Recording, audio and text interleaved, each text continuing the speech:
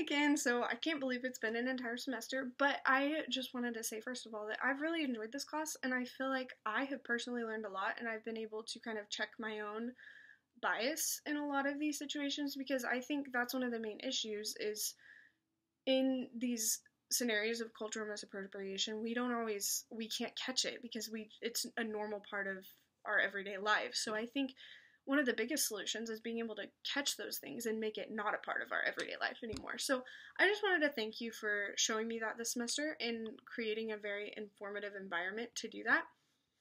So with that being said, I started out my paper with a personal example of something I've had to learn from in the past. So when I was younger, Pocahontas was my favorite Disney princess. I loved everything about that movie, and I just thought I was learning so much about how this happened. But in reality, like, we all know that that's a very fantasized dream world of that, and that's one of the issues with it.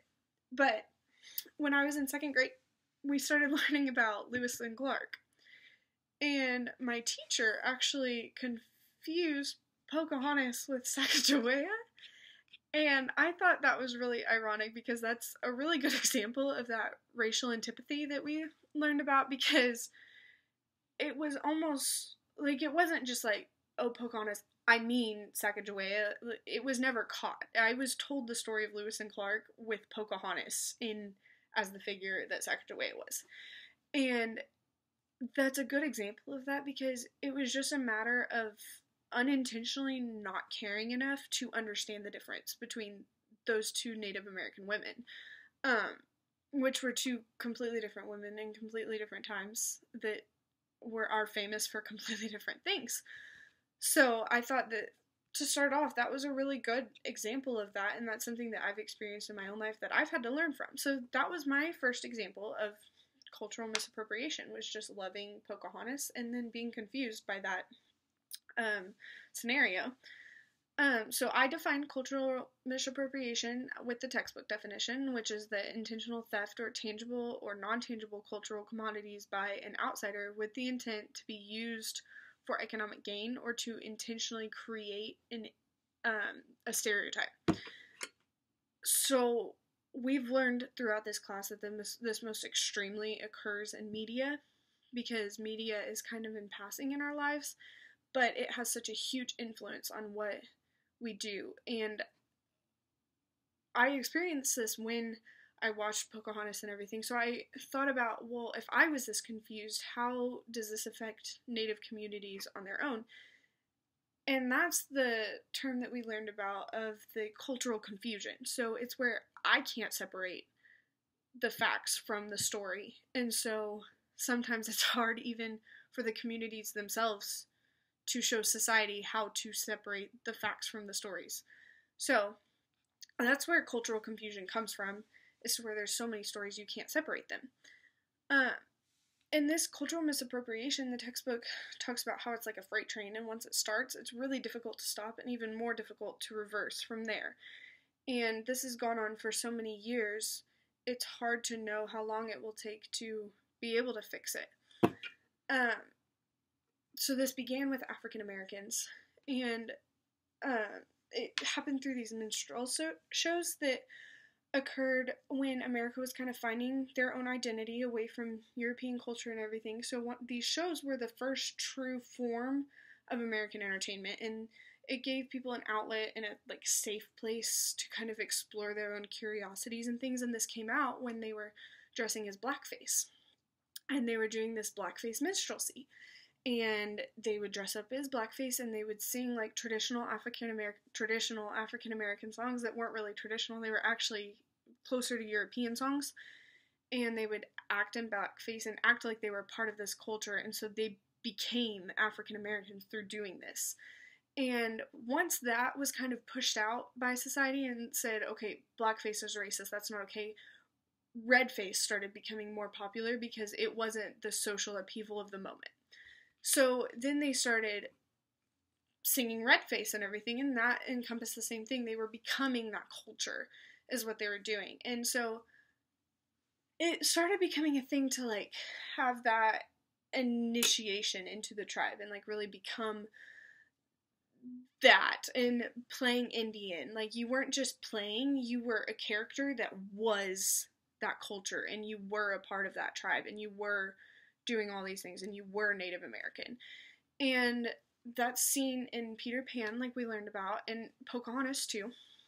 But Peter Pan, the boys, when they're on the island, they once they rescue Tiger Lily and everything, they get to be like initiated into the tribe, and they're shirtless, and they have the paint on their bodies, and they have the feather in their hair, and you have the plains teepees with the Northwest Coast totem poles, and that's an example actually of that cultural homogenization, where they're blending these completely separate tribes with completely separate traditions, and they're meshing them into one thing.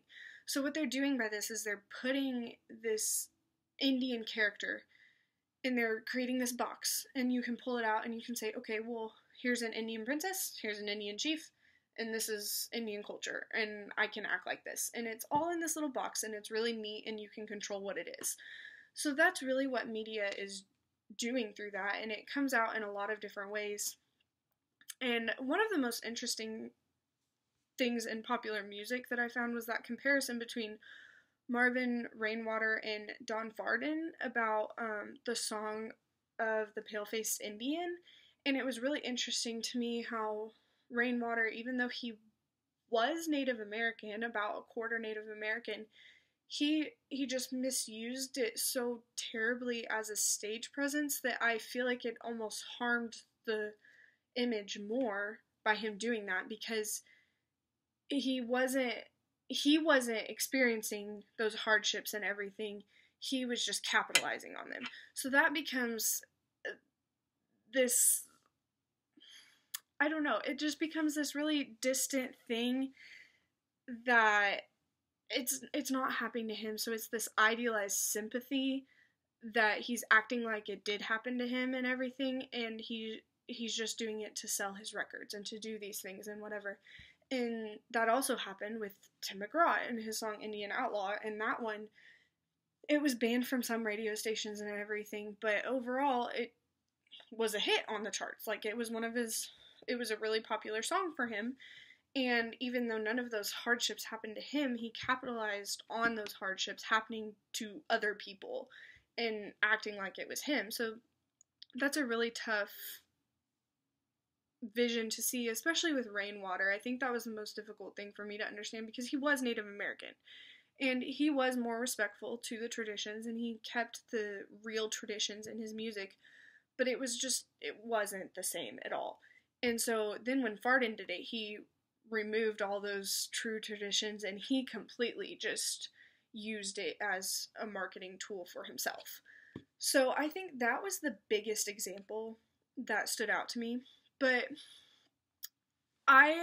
once I was thinking about Pocahontas in my own life, and I thought about this video that I watched in high school, and it was by John Kozak, and he made this video called, John Cozart, sorry, and he made this video called After Ever After, and he went through each of the Disney princesses, and he kind of gave a real scenario about what actually ended up happening. And so I think that that's a really entertaining video that I think you would enjoy. It's a little vulgar, but it's meant to be comedic in a way that portrays what more realistically happened with that. And so overall, I think that the best way to solve these issues is to realize these trends in our music and in our paintings and in our culture and our everyday life, and realize those biases and be able to recognize them and remove them from our lives. And I think that's something that I'm really going to try to focus on, because I think that the more people that we can inform about this, that's what's going to stop the train. That's what's going to start to reverse it, is people just noticing. So thank you for a great semester, and I really look forward to applying this every day and to trying to start making a difference. So thank you.